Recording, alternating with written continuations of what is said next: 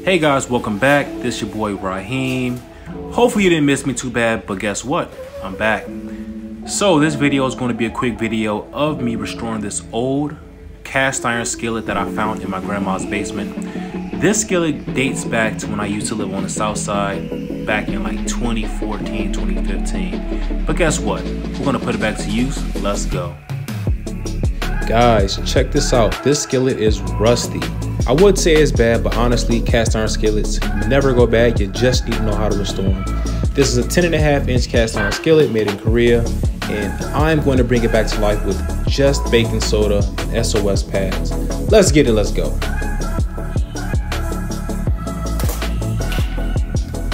Everything that you guys are seeing on the screen was purchased from a dollar store, so all in total, it came out to about $3. And also, don't forget your cookies.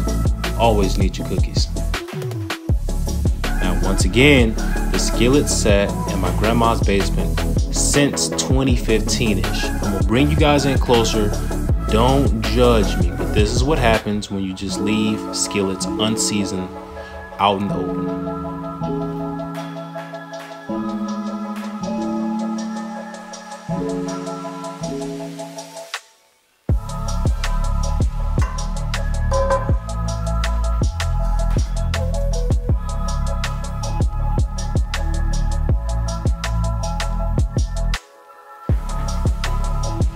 Okay guys, grab you a bowl, grab the baking soda, pour the baking soda in the bowl as I'm showing you right now. Go over to the sink, pour water in the mixture, mix it all up, don't be afraid of it.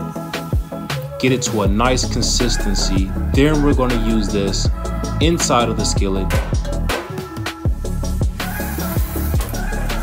So, I can't tell you exactly what this baking soda water does to this rust.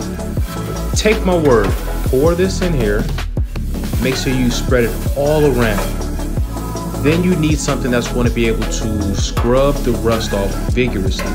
I use the SOS pad as you're seeing right now. I think this is called like a Brillo pad or something. I use this pad just to scrub it out. In every single scene, I want you to pay attention to how much the baking soda breaks down. It's going to turn into like this caramelized rust soup. Don't drink the soup, rinse out the soup. Now every scene from this point forward, I really want you to pay attention to how much rust is rinsed off or wiped off. Now I could have cut a lot of this out, but on the back end I want to let you know I did this process with the Brillo pad at least 3 times. Rinsing, baking soda, rinsing, baking soda, outside, Brillo pad, rinse off. Just pay close attention to how much rust comes off every single time I do this.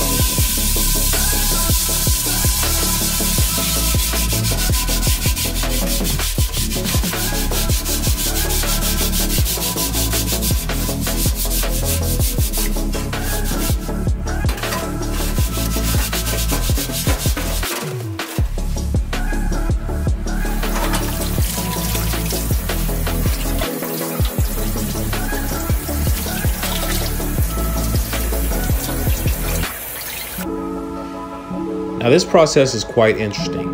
What I'm doing here is warming up the cast iron skillet just to wipe it off. This is an important test to see how dirty or how much rust is still on the napkin. Now every time you scrub with the Brillo pad or SOS pad, it's going to be a little brown, but you're looking for rust. Every time I rinse it off from this point forwards, I make sure the water is scalding hot. That's the key. As hot as you can handle. More baking soda, and from this point forwards, you gotta really get in there with your Brillo pad.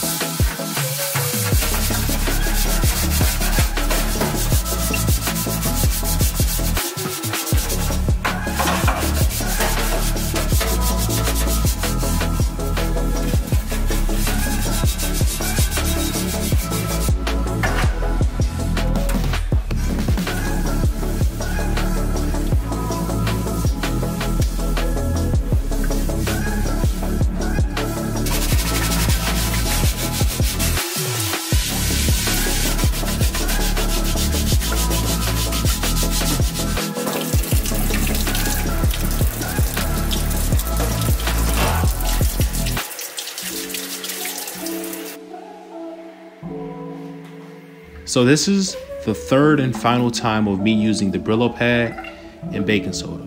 This point, I turn the aisle off, keep the skillet on the stove. Grab the Brillo pad one more time, make sure some water's on it, and this is going to be an extremely dry, abrasive scrub. Make sure you rinse off the Brillo pad every once in a while to add more water to the skillet, and you're going to just keep working this in until you see it come to this point in which the baking soda has broken down. Now this is the third time, but it's still just not up to my liking, so I'm going to take you to the next step.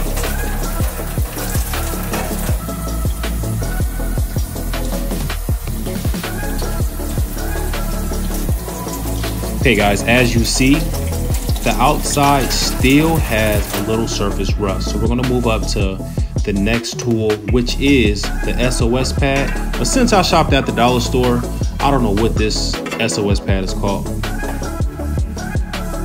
Here it goes right here. This SOS pad is a steel wool pad. It also has soap inside of it too. Get it wet, get the skillet wet, and this one we're gonna scrub really hard.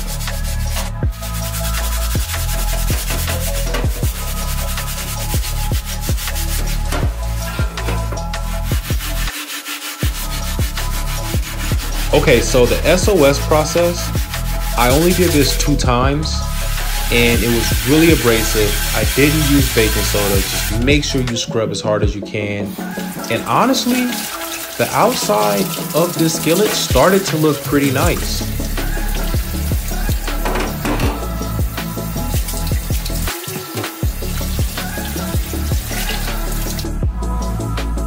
Okay, now that we're back on the stove, we're heating up the skillet.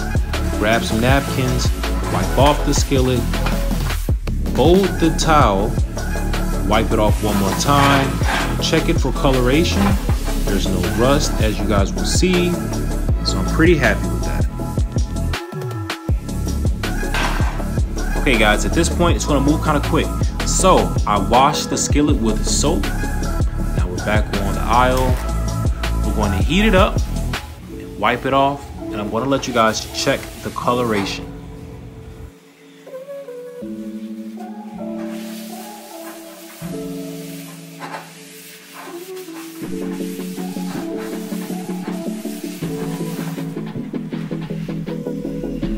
Now at this point, I'm satisfied. I'm just gonna dry off the skillet and show you guys what it's looking like. Now that's up to my satisfaction. I'm using vegetable oil. You use whatever you want. This skillet is old. I've already neglected it, so vegetable oil is going to get the job done for me.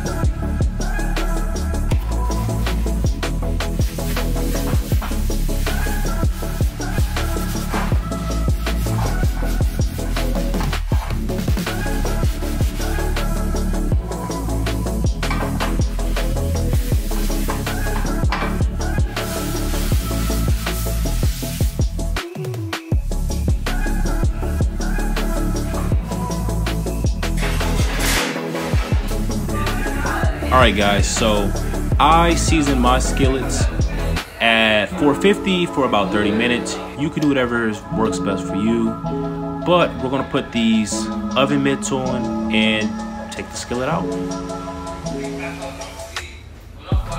Now that we have the skillet out, that looks beautiful.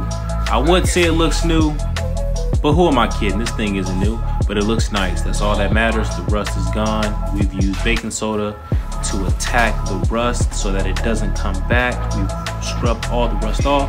So that being said, make sure you hit that like button, comment something down below, and most importantly, keep staying positive until next time, and make sure you keep those cast iron skillets up to date. Until next time, peace.